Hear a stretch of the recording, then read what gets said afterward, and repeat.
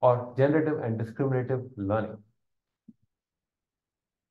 Everything that we saw in the class so far involved a fixed unknown distribution. There's a hidden function that takes x to y, the instance space to the label space. The label space is -1 or 1. It's the same as, this is similar to assuming that there's a fixed unknown distribution over x and a fixed function. So the standard procedure that we saw for learning was you're given a data set and you want to identify some hypothesis space and you want to minimize some loss function. There's some regularization either explicitly with a regularizer or implicitly with something like dropout. And the usual sort of guarantee is if we find an algorithm that minimizes loss, then learning theory, with all the caveats that I just said, learning theory guarantees good future behavior. These classes of models that we've trained are actually called discriminative models. These are models that learn how to make predictions. You look at many positive and negative examples, you discover regularities in the prediction process and try to construct a policy or a function that can make predictions. One way or another, we are estimating this conditional probability of y given x. Given the input x, what is the distribution over the labels for a new example? All the models that we saw are doing this. A completely different class of models is something called a generative model. And here, I'm using the word generative in a standard traditional machine learning sense. Lately, the word generative has come to take on a different meaning because of generative AI. This is not that. And now, maybe some of you are wishing you hadn't raised your hands. But a generative model is one that explicitly models not just, does not model the process in which the labels are created, assigned to examples. Instead, it models the process in which examples are created, P of x, and also the process, it models the joint distribution, P of x comma y. Just to put this in contrast, a discriminative model models P of y given x. This is the probability distribution that any discriminative model tries to characterize. A generative model tries to characterize the joint distribution of x and y. But P of x comma y is nothing but P of y times P of x given y. So typically, generative models are set up that way. Probability of the label, you learn two different models. You learn a model that predicts the probability of the label. This is just, it's like a prior probability. Without having seen any example, what might the label, what label is likely, or what's the probability over the label space?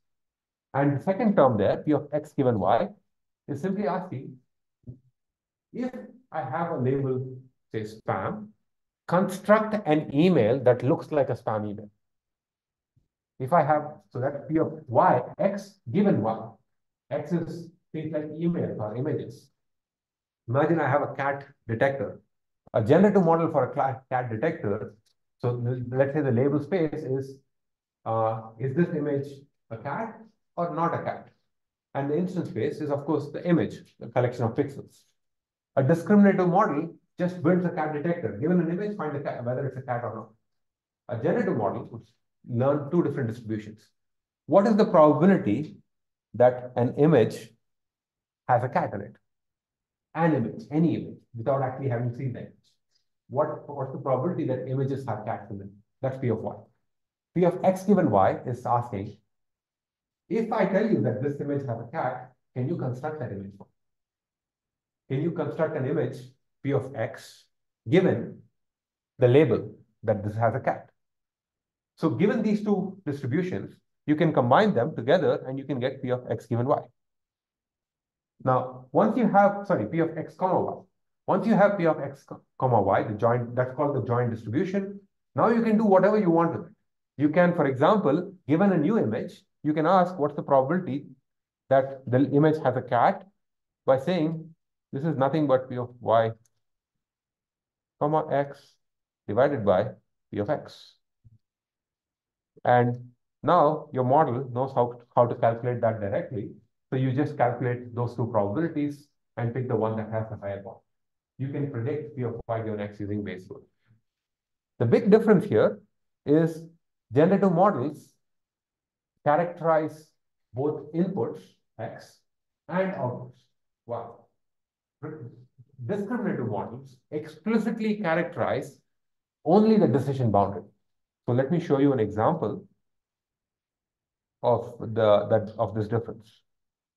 Generative models use the model parameters to represent a joint distribution, to represent P of x comma y.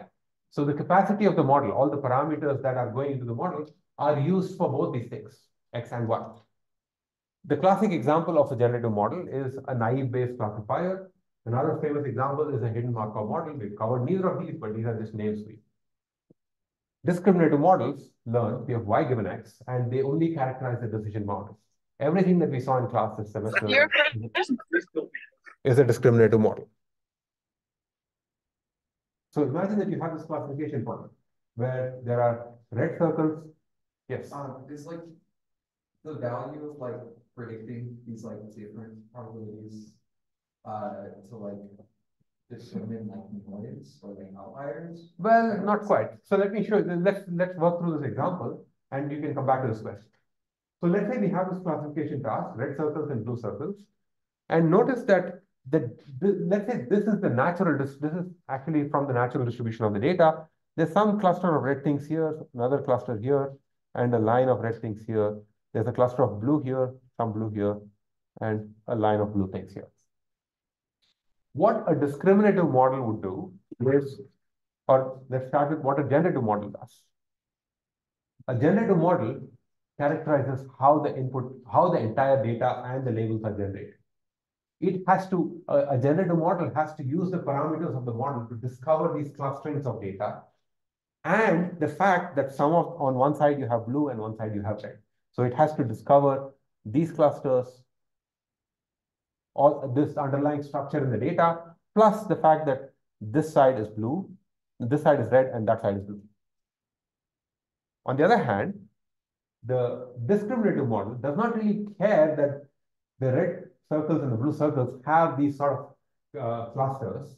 It only needs to characterize the decision boundary. All the effort, all the capacity of the model is used only to describe that line there. Whereas the generative model has to describe all of these pieces. You want to ask your question now? Yeah, go ahead. Still, what is like what is the point? Good. Okay, good. So what's the point? The fact that you're asking that question means that I've done a good job of convincing you that the only thing that matters is the discriminative model. There are certain classes of tasks where you don't really care only about the decision boundary, but also about the underlying structure of the data itself. For instance, maybe you want to generate some data points. Generative models tend to be especially helpful when you want to do things like unsupervised learning. When you are trying to construct clustering, the k-means algorithm actually can be seen as coming from a generative model. The generative models can be helpful when, imagine that you have only a few labeled examples and a whole bunch of unlabeled examples. Maybe in these red circles, let's say this point is labeled, this point is labeled, this in the blue circles, these 2 points and this one is labeled. Only the highlighted points are labeled. But you also have a whole bunch of unlabeled data points. So if you had a generative model, it could discover these clusters and it kind of bleeds the labels into the neighboring clusters. So you might be able to get more out of the data with the generative model and in a mathematically sound way. So generative models can do those sorts of things. Generative models, for example, can also be used to do other things, namely, you might be able to generate data from the model. And that could be useful for other things. You might be able to do For example, you might be able to construct things like topic models. Topic models are generative models.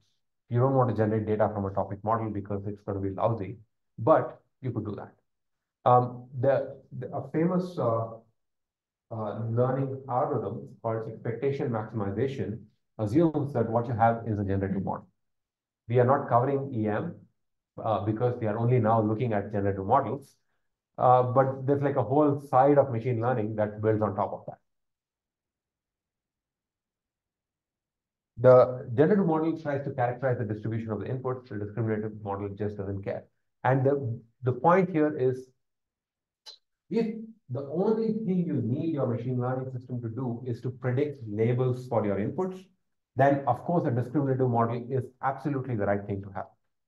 Because you're using all the capacity of the model to do exactly what you want. But if you want the parameters to do other things, maybe on one example, only a part of the features are visible, and you want to construct the rest of the features. If you had a generative model, you might be able to discover the rest of the features because you have the full joint distribution. And you can, it works more naturally with partial data, partially labeled examples, or even partially visible examples.